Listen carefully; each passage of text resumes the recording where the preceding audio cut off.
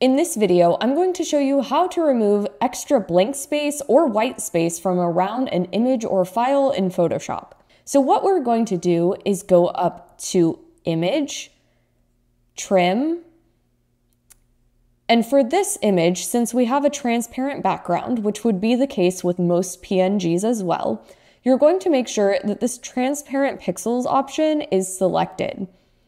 You can then leave all of these boxes checked if you want all of the dead space around the main subject to be removed, or you could just select a certain side to remove that space from.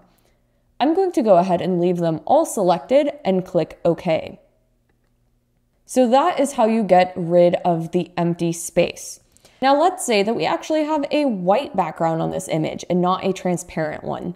You're going to do the same thing and go up to Image, Trim, but this time instead of selecting transparent pixels, you can either select top left pixel color or bottom right pixel color. In this case, since our entire background is the same color, we can choose either one and click OK. And that is how you easily get rid of empty space around an image or file in Photoshop.